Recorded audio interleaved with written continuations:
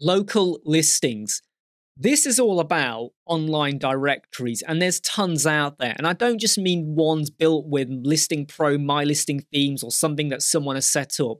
I mean actual official ones, Yelp, Yellow Pages, or whatever loads of them are called now.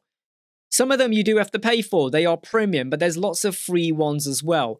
If you're very careful about putting a post out there, you are probably going to be found, and it might mean that you're getting your website out there as well, which can start to form bits of like interlinking back into your domain authority as well.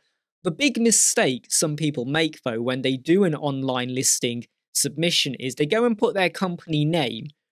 They kind of describe what they do, but they've almost missed out on their keywords or other keywords to help them. So they might say, yeah, we design websites and we're based in XYZ.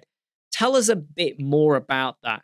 Think about your profile bio that you might have on Facebook, Twitter, or LinkedIn as well. Don't just say we design websites. What kind of websites? Do you have a starting price point? Do you work on WooCommerce or shop websites as well?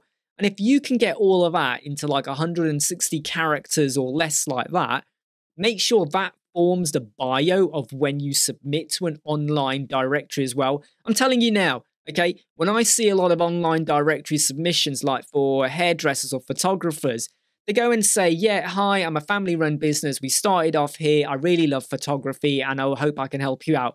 What has that got to do with really selling yourself? It's like you're telling me, it's like you're talking to a relative. No, everything you do when you submit to an online directory or any form of listing, think of the elevator pitch, okay? You've got 20 seconds to tell me right now why I should give a damn about you and your business, okay? Think of it as your meta description.